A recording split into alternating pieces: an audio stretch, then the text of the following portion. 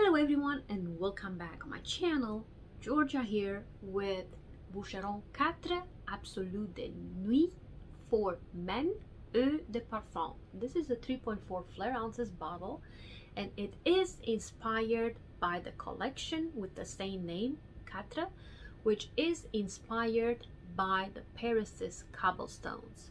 Check out the opening and the closing. Boucheron Quatre Absolu de Nuit for men was introduced in 2017 and it is a woody and spicy fragrance at the same time. The nose behind this fragrance is Jacques Ouclier, and among the notes we have lavender, sage, lemon, black pepper, nutmeg, patchouli, akigala wood, vanilla, cedar, and vetiver. Now this fragrance to me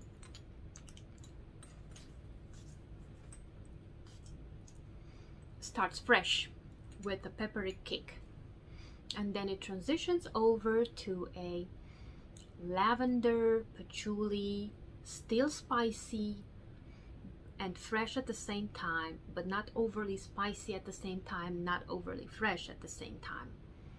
It is a combination, in my opinion, of Jean-Paul Gaultier Le Male and Dior Sauvage.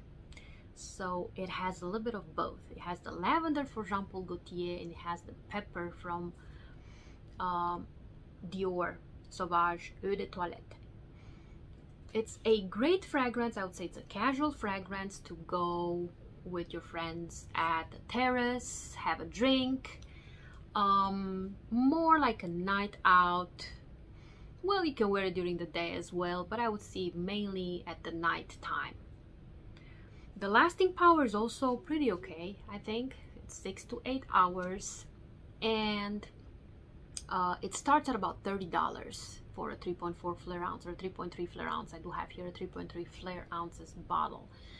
I think it's great to have this fragrance in your collection, just because it's a combination of two iconic fragrances, Le Male and Sauvage.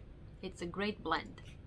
So you have the lavender on one side and then you have the black pepper on the other side, and it dries down very cozy but fresh and spicy at the same time.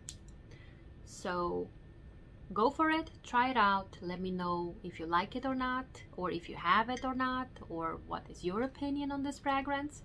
This was Boucheron Quatre, Absolu de Nuit for men. Thank you very much for watching. Until next time.